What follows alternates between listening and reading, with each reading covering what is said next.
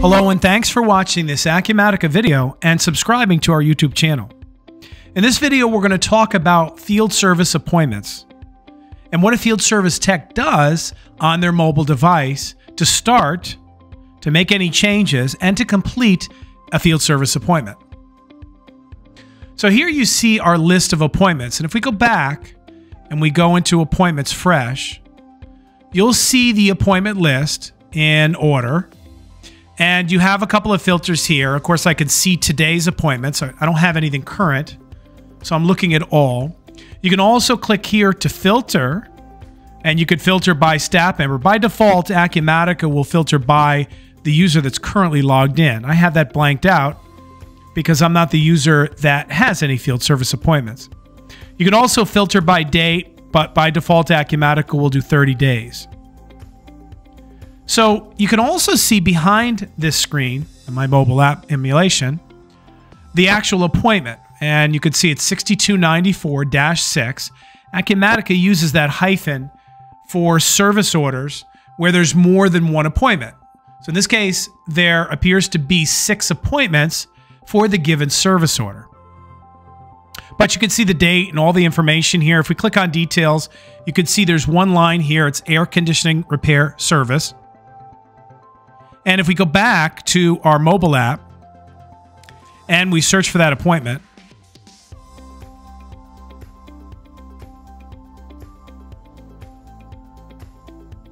we scroll down to the number 6 appointment, open it up, you can see your appointment here. Estimated duration is an hour. The actual duration will get filled in as we continue and complete this appointment. And we have the ability to view this appointment on the map. So what this will do is this opens up the web, but you can have, and in this case, it's an Android mobile system, but you can have your mobile operating system pick the default app. You could select your directions here. I'm going to go back by using my back gesture. And I can see the entire appointment here. I can see all sorts of details. I'll click on the service details. This is to say the service items that I need to complete. So we have this air conditioning repair service. It's not started. There could be additional items here. And if you have the rights as a field service tech, you can add additional items. So you can click on Add New here. Maybe you realize that something else is necessary. So you can do a lookup. And this allows you to do a lookup on parts that maybe you need. So maybe, for example, we need wire. So there's a wire harness here. Maybe squirrels got into the air conditioner wiring harness and we have to replace it. So we can put that in here. And of course, this is going to pull from our wholesale warehouse, but typically you would create a warehouse for the truck, for my truck, so that I have some of these parts on hand. Assuming it's not too expensive, you'll keep it on the truck. If it's an expensive item, then what you'll do is you'll add it to the service ticket and then come back for it after the appointment's been rescheduled. But we can add this and click check.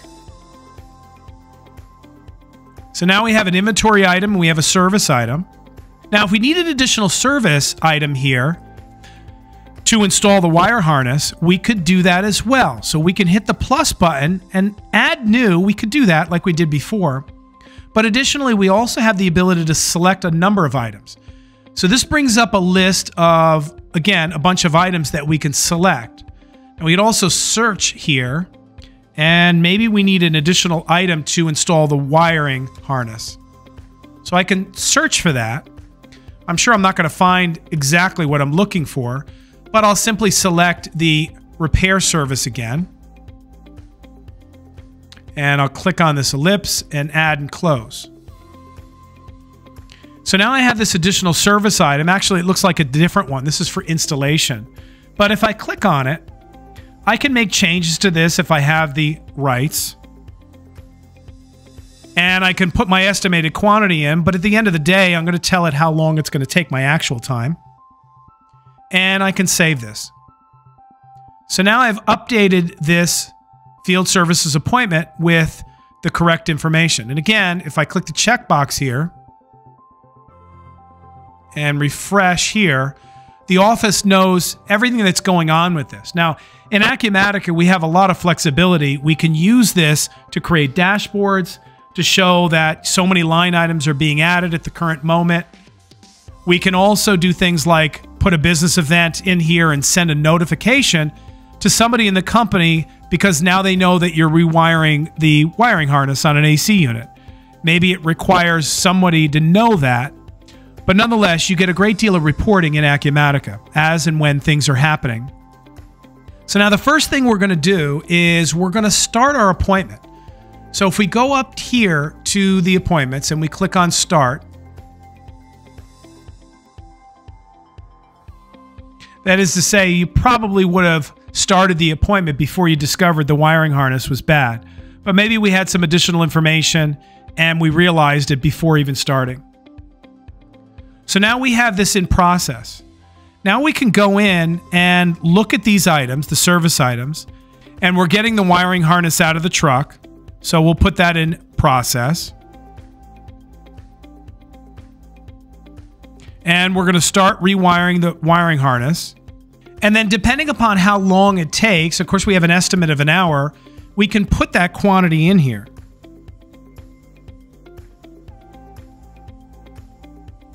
And once we're done, we can click the checkbox. It's taken an hour and a half to do this work. And now we can finish our air conditioning repair service. Maybe there's troubleshooting steps or there's complete tests that we need to run in order to make sure that this is what we needed to do. And notice the actual quantity, Acumatica doesn't let us change this. That's because this service item is not something that we want to track the actual quantity.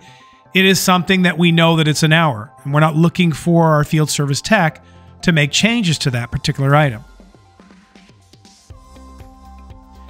Additionally, we can go into the log, and if there's anything that we've done, you notice that the log is keeping track of, for example, the fact that we started and we're in process with the repair service, that we're in process with the rewiring of the AC harness.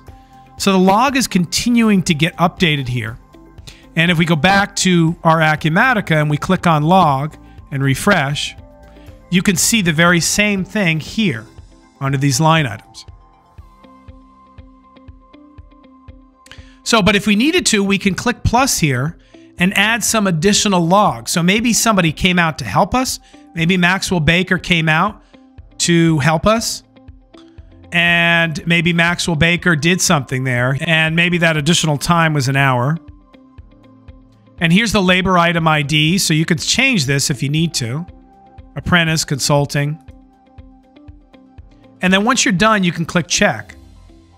So now this additional item was added as a log entry and as a costing entry to the service ticket. Just a log. We also, you may notice that we can add travel time here too. So if we click on travel time, we have the ability to put a start and a time in here. So at the end, we can click on totals to see what the total is that we're running here. So we have a $1,507 total, but how do we make that up? Well, we could see it all here. The cost and these kinds of fields will show up only if the field service technician has the ability to see that. That's stuff you can hide if you don't want it visible. And if we go back to the summary and we click on our ellipse here, we can also have the customer sign the field service ticket. So you could show them the information and have them sign off on it with their finger on the mobile device. Click OK on that. Additionally, you can see a preview report. So this is actually using the same form that's in Acumatica, but you can show the customers this. And when you're all completed and you're ready to go, you can click on the Finished button and mark this complete. So now back at Acumatica, if we refresh this, you'll see all of that stuff updated. You'll see that the lines are completed. Under details, you can see all 3 service items are done, including the inventory item that we provided to the customer. And now all of this can get billed. So from here, of course, we have the ability to create our invoice. After we close this, then we can run our billing cycle. And of course, all of this can be done through our processes screen to be able to do all of them at the end of the day and email out your invoices. So that's Acumatica's field service appointments. This is the perspective from the mobile app. If you have any questions about this or anything else Acumatica, feel free to reach out to us. We'd love to hear from you. Thanks again, and have a great day. Thanks again for supporting our channel and subscribing.